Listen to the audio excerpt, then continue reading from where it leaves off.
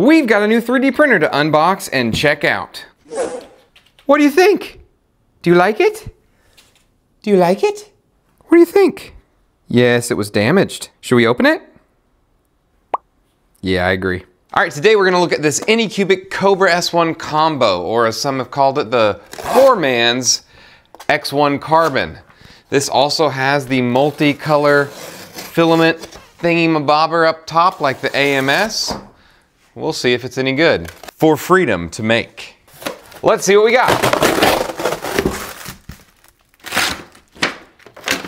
Come on out. It's actually packaged up pretty nicely with these nice plastic corner protectors so that the drop kicks from the post office didn't do too much damage. Oh, this is looking pretty good. Lots of protective packaging. Nice little pop-up screen. All right, it looks like the Ace Pro. That is what the AMS situation up top is called. And China. Here we go, some English stuff. All right, let's take a look at this. So, let's remove the cover, throw the trash on the ground. I mean, this printer seems built pretty well. I mean, I'm no professional grade 3D printer. I've always just used Ender series printers, so nothing fancy, but it's been great. I mean, printing tools and one-time use things that I might need, or little gadgets or mounts or gizmos, I enjoy it. So this should be an upgrade over what I'm used to. More peels. That comes out. Looks like this comes out next. I mean, this thing's pretty cool looking. Quality looks pretty decent. It isn't glass on the front, but at least it won't shatter.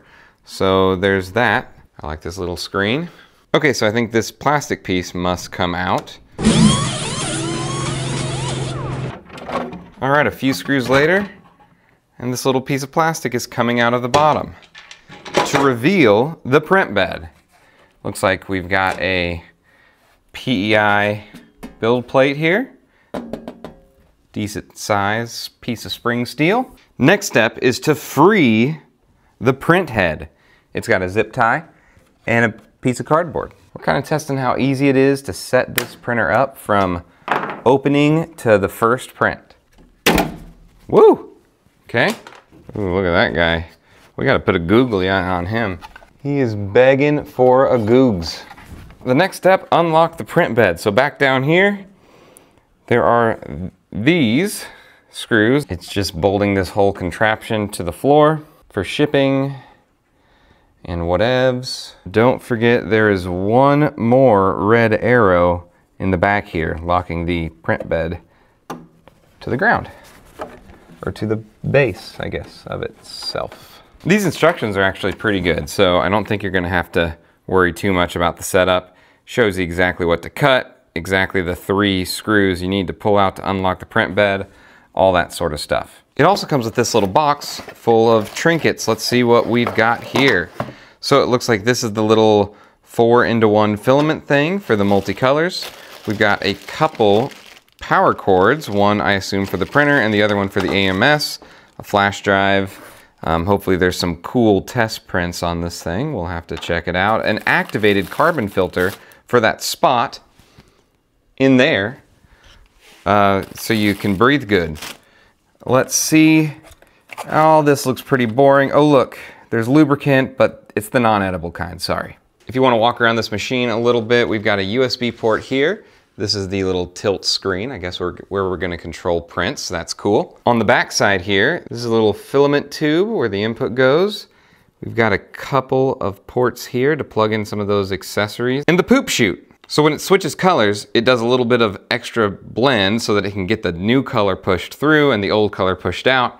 And then that little section of waste comes out the poop chute. Power switch, that's about it. Now, looking at the AMS itself, I mean Ace Pro itself, we've got our 1, 2, 3, and 4 spots for the different colored filament to go in. Some tublies. That's about all this. This also doubles as a filament dryer, which is kind of cool. On the back of this, it's got the 1, 2, 3, and 4. That's where it comes out. Pass twice. Neat. I think that is just gonna set right on top here, and then whoop, bloop, blop. Pull this out. Put it in. It seems to be larger than this little hole.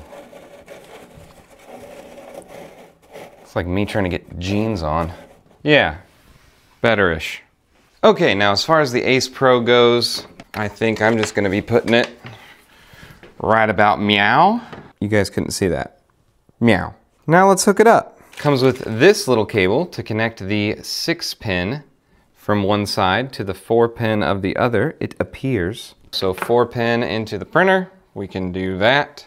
It's got one of those latching little things so you can't put it on wrong, but I will still try. Make it pretty. One power cord's gonna go on the Ace Pro. Other one's gonna go down here at the bottom corner of the actual printer. You could have figured that out. I didn't need to tell you, but. Okay, so this actually looks like this. They call this the filament hub in the instructions, the little 4-into-1 merger thing. And it looks like it goes here. Has a little baggie for filament hub. 2 long screws. Now, I'm guessing this thing goes here. Oh, and I broke it. Cool. I'm really good at things. But luckily, it goes back in. Ow! And you can pinch your finger. Okay, there's that. And then it comes with these 4 doohickeys that go from up here to the underside of that. Well, and it looks like they just push in. You don't do any little locking collar things. Up here, it has those little blue collars. All 4 little Teflon tubes are hooked up and they go right on into that guy at the bottom. Oh, gotta plug this in. Yeah, we should do that. Does nothing go in that? Maybe that's if you connect it another one so you could have 2 of the Aces. I'm guessing that's what it is. Power. Run around to the other side quickly. Ooh, okay. It's booting up. It just says Anycubic. All right, I see the lights are on the Ace Pro. I keep wanting to call it an AMS, and I'm gonna not do that anymore. I paid for this printer with my own doubloons, so I can say whatever I want about it, because no one sends me anything. But if you're out there and you're wanting to sponsor the channel, you know, let me know, hit me up. Okay, it's still just saying its name, which is cool and all. And let's do a clock wipe until this is finished. So we're back and it's still just sitting here. I've waited a while, thinking it was just, you know, first time boot up, calibration, something else, but it is not doing anything, not responding to any touch. So I'm guessing mine might be stuck in some little boot loop. Let's try to power it back off and on again. Okay, so now they're both off. It said to power this on first, and then I'm gonna power this on next, which is the opposite direction of the on here, because, yeah. Oh, look at that. This time we got a little loady. Oh my goodness, so much better. Okay. All right, this time we actually loaded up to some sort of interface. So if you get that, power cycle it, try again. English, next. Global or China? Global. Very, very touch sensitive. So just right off the bat, I can see that the printer is on. There's a little bit of light shining from the very top down here. I don't know if you can see that on my hand, which is cool. But I cannot hear the printer. What I can hear is the not an AMS Ace Pro. It's got a fan in the back that seems fairly loud, not the quietest of sorts, but so far no noise out of this bigger box.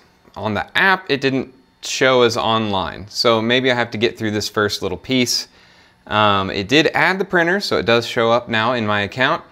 And here's a little guide. It says, insert the U-disc, okay? Self-test, it says up there. Self-test. So I'm assuming it's gonna go through and make sure it knows its XYZ stops, all that sort of stuff, can cycle all the motors. Yeah, so it's just gonna go through this auto start self-calibration situation. I'll put you back on when this is done because boring. All right, we got a new cool interface here. Let's see, get that glare out of your way. To test this thing out, I'm gonna get some random assortments of different brands and things like that. So an Anycubic filament that has the RFID sensor in, so it should know exactly what it is right away and detect the color and all that jazz. And then I'll put in some other random brands and just set them manually so it knows what color it is. So the first up is this guy right here. So this is an Anycubic branded filament with the RFID in it.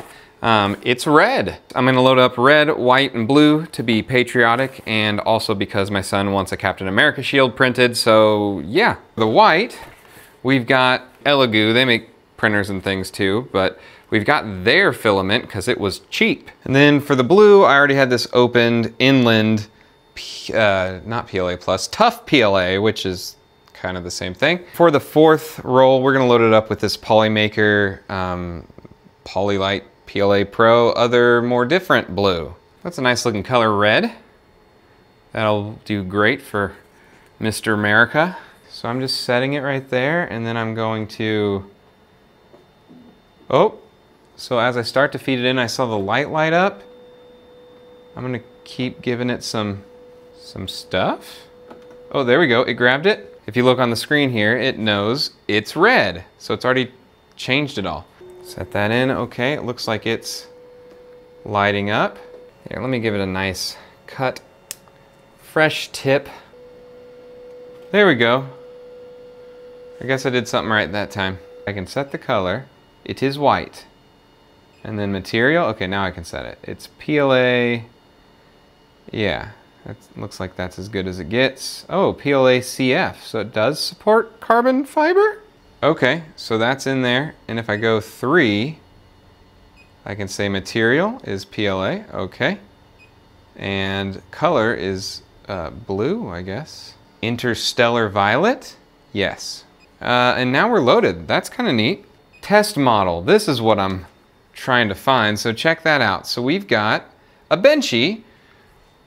We've got a Benchy PLA, a shark, bottle opener, we've got a dinosaur, a little fish, that contraption. Well, of course, I want to do this contraption. Click start printing and see what happens. So it seems like we need that one to be there. Okay. And then maybe I'll put this blue here, and then I'll put this red here. Cool. Start printing. So far, so good.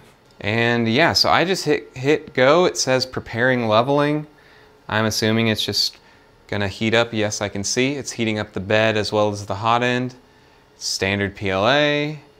Yeah, I didn't do anything to this as far as like, you know, calibration, tweaking, fiddling.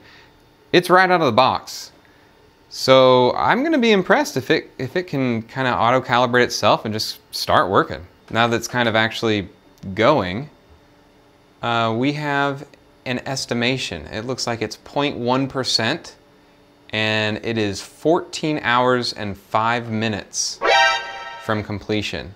Wow. So to catch its droppings, I'm gonna just put this little plastic tote back here. There we go. And so things should come out of that chute right into there, and we can kind of see what this print is gonna make as far as waste. While I'm back here, check that out. It's like doing some things. See, the bright blue is only fed to about there. Oh! I'm assuming it's not gonna do this until it changes colors again. But what do I know? It's going, it's making a circle in its first color. Is this really gonna take 14 hours? I guess we'll see. What time is it? It is 5:06 p.m. We'll see how long that takes. Okay, so it is switching colors right now. So I think this is its first color switch. So let's see if we can capture this in the moment. Would you look at that? So it's switching from that darker blue right now to the white. So you can see how it purges out a little bit, a decent amount really, so that when it's printing white, it's actually all white and not this off or sky blue color, which is a mix of everything. Robots. All right, and 17 hours and 7 minutes later, it's complete. So let's take a look at this. Check that out. I don't know what it is, but let's look at it. And it just completed, so it hasn't even cooled down to where it's gonna pop off this plate nice and easily yet, but I can pull that build plate out to speed up the process. Check it out.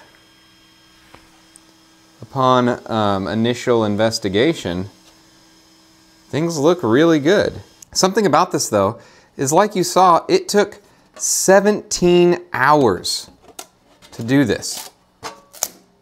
There we go. Pops right off. Oh, that's what this is. Well, that's cool. Yeah, that is pretty neat. And as far as the print quality goes, it's looking pretty good. The seams are a bit visible. Look at that red one. One thing I didn't like is it was a little bit loud, switching filaments and things like that. The Ace Pro, a bit loud. The printer itself is not the loudest thing. It's pretty quiet and it was very fast, and you wouldn't think so given the 17-hour print time for this little thing. But after I started it, I realized that every single layer, it's got to change the colors. I mean, we got 4 colors per layer, so it's got to do 3 tool changes or color changes, which is kind of nuts and sounds like a big waste, especially because every time it does that, it goes over to the poop chute, drops a load, and then gets the new one loaded up and all that jazz. So the big question is, we have a print that's about this big. Let's go around back and see what it looks like. Look at this patriotic pile of printer feces. That is a ton. I now need to figure out how I recycle this or remelt them into filament that I can use as supports or something, because that is massive. A ton of waste for that little toy.